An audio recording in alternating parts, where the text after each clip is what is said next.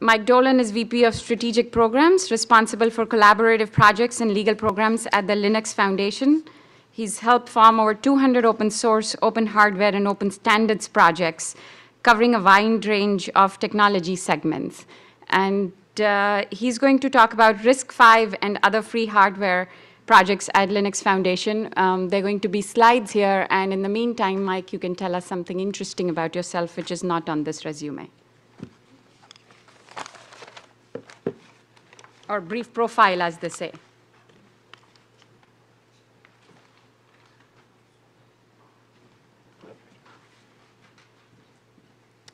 All right, while we're waiting, one thing you may not know about me is I have 3 young children. So I did a trip this week from Lyon, France, where we had our Open Source Summit Europe, to Cleveland. Went trick-or-treating last night, and was on a 5 a.m. flight here this morning. So. And if I'm jet-lagged or seem a little bit off, it might be because of that. And I'm also flying to Paris this afternoon, so around the world. I think Mishi asked me to give a talk about what's going on in the hardware ecosystems. I'm going to go fast because I know we're trying to catch up on time, and I do like to be appreciative of being between people and lunch. One of the things that we've talked about this over and over, open source is one of the great enablers of innovation. It's something that has really transformed how we do things around the world. It has enabled many different types of innovations that have accelerated what we can do as society. But at the Linux Foundation, our communities, our members, the developers, the engineers we work with, they've pushed us into new directions. And I wanted to frame a conversation around hardware by how did we get here? It all started with Linux, right? We are named the Linux Foundation. Previously, we're the OSDL and the Free Standards Group, which were merged together to form the Linux Foundation. But it started with Linux, something that was, collectively developed. It was an operating system. It was freely licensed. It was this experiment that took off. And commercial companies came together, and they started working on it together. And unlike other things in history, they actually worked successfully together. And the fact that that was able to be done successfully might have been a one-trick event, but it wasn't. And people got over the GPL v2 license and all the concerns and challenges. Terry's laughing, but he helped IBM foray through that minefield for many years. And people, once they started to become part of that community, started to accept what they were working on together, and they entered into a shared risk and a shared responsibility to help perpetuate it further. And that led innovative minds to say, why not do this for something else around Linux? And Linux Foundation, can you help us? And there were innovative people at Intel who came up with a project called Yocto Project for laying down Linux onto embedded hardware. And a fantastic idea, and are there others in the industry who want to work on that? And there were.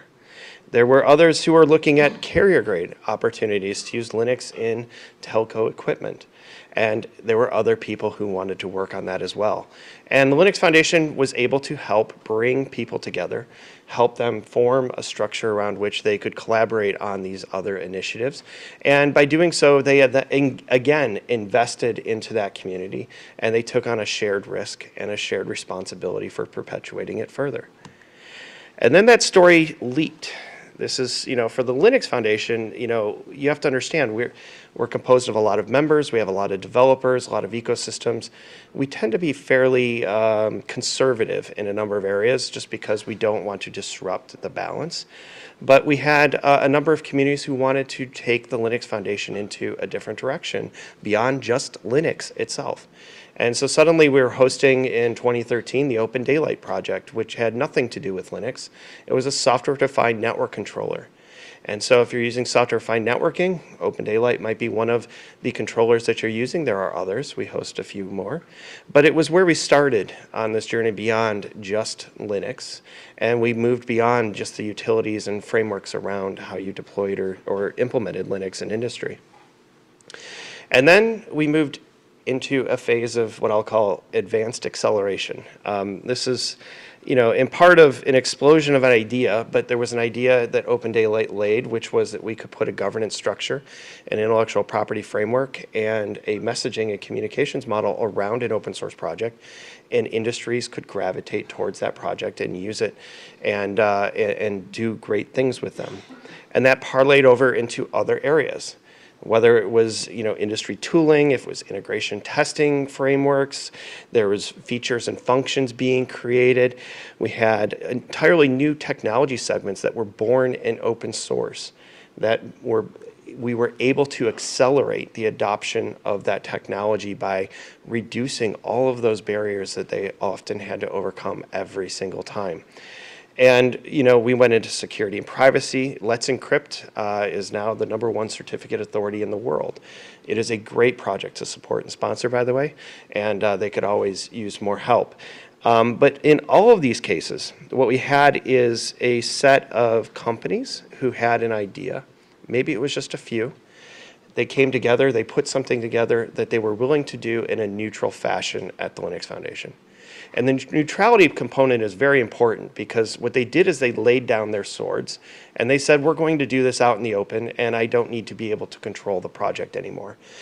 I don't know where it's going to go, and we'll all be at the table making decisions about what happens from here on forward. And when we set up the governance structure around these projects, anybody can contribute, anybody can participate. You don't have to be a member of the Linux Foundation or a member of the project in order to make any part of decisions. But what that did is it create this neutral space where people could contribute in a way that was not binding them to anything else. And we went into open standards and specifications being developed in conjunction often with open source projects themselves.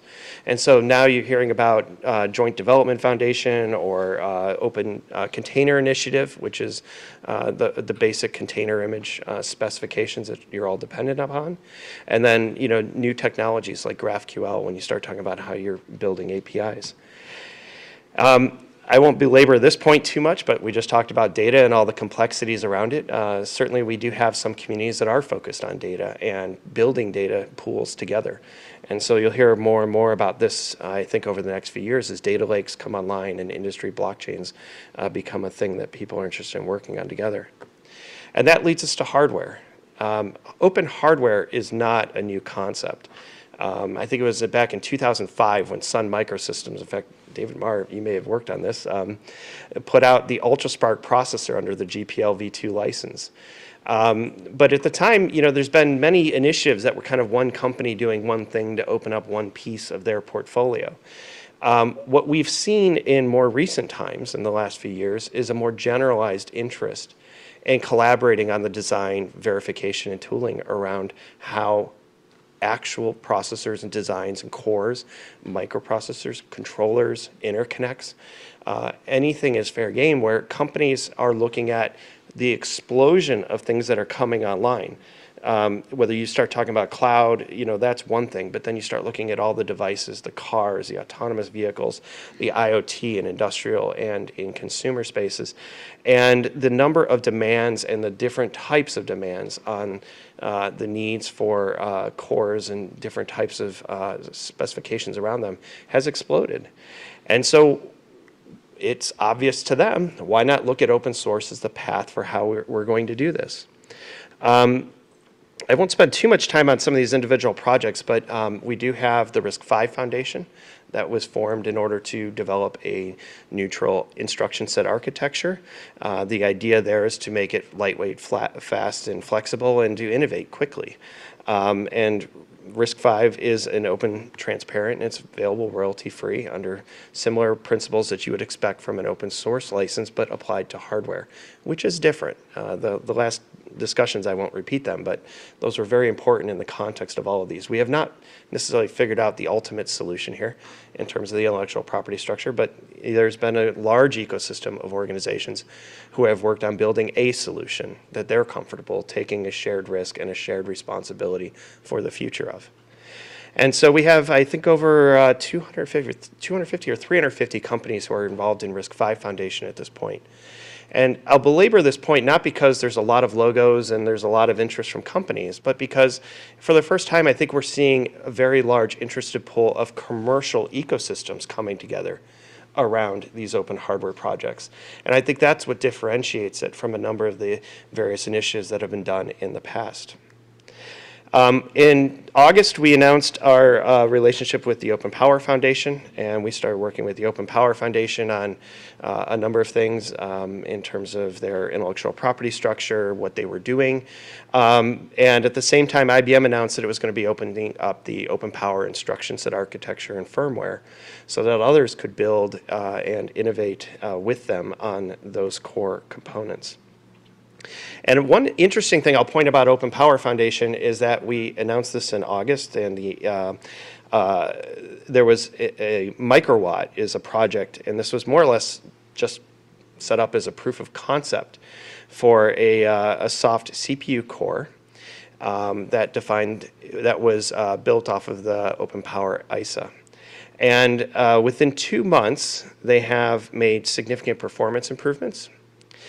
They have also just demonstrated MicroPython, which is a controller implementation of Python, and they've demonstrated that running on at Open Power Summit in San Diego. And then just 2 months later, they showed Zephyr, which is an open source RTOS that we host, a completely different project, completely different set of organizations working on Zephyr, but is now running on an Open Power core. This is the type of innovation that we saw as the output of Linux and some of these other technologies that came before. And I point these things out because it is starting to happen in hardware. We are seeing these commercial ecosystems come together. We also now have CHIPS Alliance, which is a community focused on design and verification tools. There's a number of founding companies, but what I'll point out here is that this is through the entire stack that they're looking at in terms of what pieces and components make sense and are easy to share and take a shared risk and a shared responsibility for. It won't be everything, but there are certain areas that make a lot of sense, and this is where we'll see companies focusing, I think, going forward. And while all these organizations are focused on different things, you have now, I think, a complete hardware stack potential, where from the design verifications, from the specifications to the design and verification tools, and a lot of the core designs and interconnects, you now have the ability to build an open hardware base. We have open firmware projects. I encourage you to check out Linux Boot if you've not seen that, which is an implementation of Linux for firmware, and all the way up to the operating system and above. You can have a complete open stack, which gets to some of the prior things I think Danny's going to be talking about later about Freedom Box and how do you build freedom into the system. I think there's a lot of learnings in terms of how we might be able to go forward within the next decade to build some of these sort of open design principles into the entire hardware infrastructure as well. So with that, I will give up the rest of my time. Oh, did we? Yep. Yeah.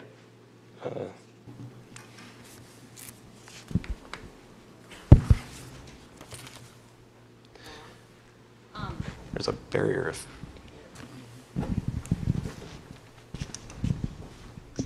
So, this may have changed because I haven't looked at it recently, but one of the things that I thought is interesting in terms of licensing of the RISC-V ISA is the ISA itself, which is, at the risk of I've offended other people saying this, is a copyrightable document specification, technical specification, is under CC BY 4.0, I think.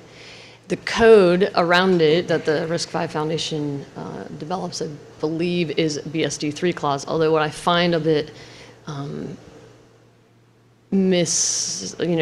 of confusing is on their website, everyone's like, oh, it's BSD3 clause, it's BSD3 clause, and that distinction that CC BY covering the ISA document itself, which of course CC licenses specifically don't grant patent licenses, is something of note and also very distinct from what it sounds like with the open power intentions from your slide. I haven't seen that license yet. They didn't have it ready yet in August, but I'm not, okay, it hasn't come out yet. Okay. But yeah, that'll be coming out. I just looked at the microwatt thing. It looks like they're going to update it when it's available. So anyway, like I said, I think right now we've got communities forming. They're basing it on, what works for them right now. I don't know if anybody's figured it out, as I said, and, in terms of what the perfect solution or the ideal solution is. But I do expect to see organizations changing, like Open Powers are going through the update process. Andy's actually heading for the doors now that I mentioned him. But, there's been a considerable work on trying to, align a number of these to open source principles. And, some are easier to accept in some of these communities than others. And, some of these are very large communities. RISC-V has, I think, 350 companies now signed up. So I just was meaning I think they need to be more clear about how that licensing works. I don't think they're going to be able to change that license on that ISA at this point, given how old it is. But we inherit some things and we move on. And you're in a position to help them, though. Improve in the GPL v2 that, it'll be up to the people involved taking that shared risk to make those improvements. And, certainly we're happy to help and guide them. Thank you.